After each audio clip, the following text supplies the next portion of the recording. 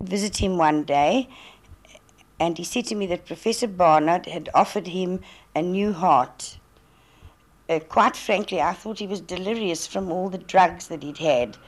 And I thought he meant a valve or a pacemaker, and not to upset him, to pacify him, I let it go at that, you know. But the next day I came again, and he continued speaking about a new heart. And his family also said, well, if he's talking about a new heart, let him talk if it makes him happy. None of us realized that it would be true. And then on the third day when I arrived, they'd moved him out of the ward and into a private room in the upstairs ward in C2.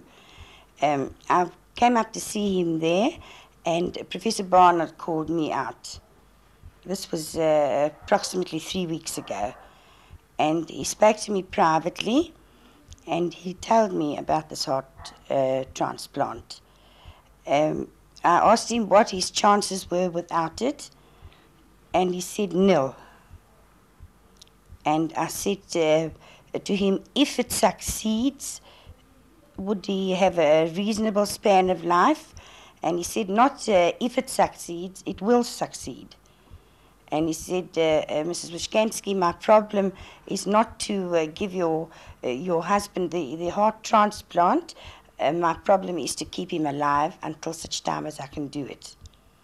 It must have been a sadness to you that your husband's chance to live came as the result of that tragic accident. I gather you've seen Denise's father. Yes, I have. I was very shocked. More so because I happened, unfortunately, to have seen the accident as well, never realizing there would be any connection. I'd left my husband in the afternoon after visiting him and drove along the main road to go home, and I actually saw it, which was even more dreadful afterwards when I got to know that that was the donor. It is a very tragic figure. I think he's a wonderful man to have made this magnificent gesture. Now,